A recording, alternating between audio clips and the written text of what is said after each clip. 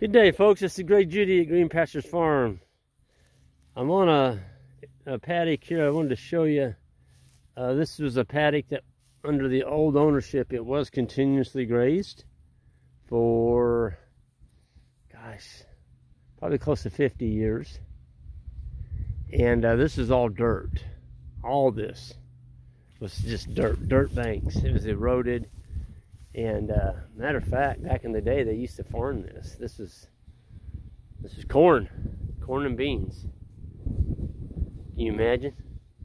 Well, they had a head cut here, and they never did anything with it, and it got deeper and deeper. And anyway, it's the sides are healed over now, and it does drain a large area. There's probably, I don't know, 10 acres or so up above this cut right here. But I wanted to show you, we haven't had any rain to speak of. And this has been this way now for about a month. And we started getting those rains in October. Didn't get any in August, September. August, September, we didn't get any rains. In October, I'll get it right. I wanted to show you this water. Look how clear that water is. And you notice the vegetation, it's right down to the edge of the, not step in that water, I got a hole in my boot. There's actually clover going on that little island right there. That's crazy. Look at this. I've got one little cut right there that's not healed. And I'm going to put a square bale on that. I'm going to pack in a bunch of hay in there, maybe even half a big round bale. And what's doing that is the bulls. They like to rub their head on a bare bank. But I'm going to put some hay on that and put a wire around it. Let them stomp it in real good first. Poop and pee on it. Look at this stream. This is always dry, and now it's holding water. There's a little bit of water. It's slowly easing through the aquifer underneath this ground here. And it's feeding this stream. It's feeding it. It's not drying up anymore. There's water in here, which I think is pretty cool. Instead of all just running off, it's catching it. Folks, people talk about, trees holding stream banks together, and they do. They help. But forage. A good dense stand of sod. And there's cows in here right now. Now see, they're only going to be on this for half a day. There's 320 head in here. They're only going to be on it for half a day. And they've been on here probably, let's see, I'm thinking back, probably around 6 times this year. They've been through this farm. I have to go back and look at my grazing records, but I believe it's around 6 times. And look at that water. Isn't that beautiful? I mean, I wouldn't be afraid to let them drink that. It's clear. That's clear water. It goes all the way down this creek, all the way to the big creek over there. So do cattle destroy riparian areas? They can, if you leave them in there. Let's see, we've got a poly wire up right here. This will be the paddock tonight. We'll come in here and roll that one up. And so this is the AM move. This will be the PM move over here. And on each one of these paddocks, 320 head, they've got about 5 to 6 acres. See, this is 12 acre paddock. Yeah, 6 acres in each paddock for half a day. Boy, oh boy, there is some really high quality grass in here. Of course, you got the fescue.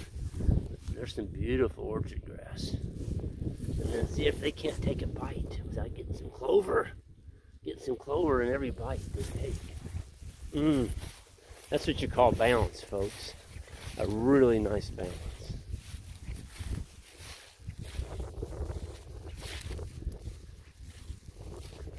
But I promised you I'd bring you up to date on this paddock that I showed a video here this last week of where we stuck the posts in the ground and we measured the regrowth in 30 days. And so they're on this paddock above us on October 3rd, or maybe it was the 4th. And we came back to it. It was around 35 days later. I want to show you what they did to it. Now that they were on this paddock, we had it split in two. And because the boys and I were deer hunting over the weekend, we had it split into two pieces. We just rolled the wire up and gave it to them as one, so nobody would have to come over here and we could stay on our deer stands. You got to be flexible, folks, even when you go into fall deer hunting. And I know the wind's terrible, but I'm using my phone. That's all I ever use. I don't use anything else. I'm out here doing chores. I'm gonna shoot a video. So if the wind's too much, turn the volume down if it bothers you. But here, so this is what we left, folks. There's still a lot of forage there. Look at all that. See, they're gonna be locked out of here today. They can't come back over here. And this will get, well, we're going to be back here probably probably January. Yeah, into December, around January. All this will be rained on, snowed on, cold weathered on. It's going to be fresh. It's going to be fresh. So I'm going to have some really high quality forage here. Again, we'll get one more pass off of this winter, along with unrolling some hay bales. There's a lot of feed left in here. And the reason there was a ton of regrowth on it from tip grazing in October. We just tip grazed it. And we got some rain. That really helped. Go over here, give you more of an average. Didn't want to just show you one spot. Here we go. So this is the other ridge. This was not, this farm hasn't been brush hogged, or this particular paddock hasn't been brush hogged for 2 years. Next year we probably ought to get it because of these guys. There's one. There's a honey locust, and I did tell them. Here's another one up there. There's 3, 4, 5, 6 I can see right here. So I wouldn't have to brush hog the whole paddock. I just come over here and run over those. Because I did tell the landowner, if you let me grow some honey locusts, I'll keep control of the rest of them. And so he's letting me grow honey locusts for shade. But I promised him I wouldn't let his farm become taken over with honey locust trees.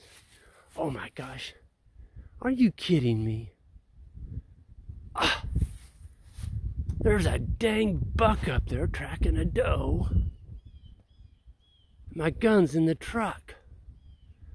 Guys, I got it in this video. I'm gonna take off and get up there. My gun. Maybe I can get over there and get in front of him. Y'all take care. See ya. Bye.